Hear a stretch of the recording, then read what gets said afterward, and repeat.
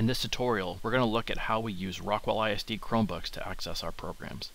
First, the student types in their username and password.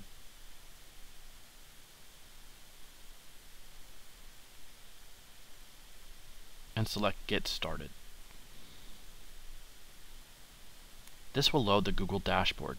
This is the home page set on all Chromebooks, and you can return to this page at any time by touching the home button. Now we're looking for Canvas. We can just simply select Canvas, and Google Single Sign-On will sign us in directly with no username or password required. Similarly, we will do the same with Seesaw. The students will select Seesaw. The first time you do this, you'll have to authorize your Google account. Select I am a student. Sign in with Google. Authorize your Rockwell ISD Google account. And now your student's Google account will be connected to their classroom. You do not need to enter a text code for your classes, as all the classes will be loaded for your student.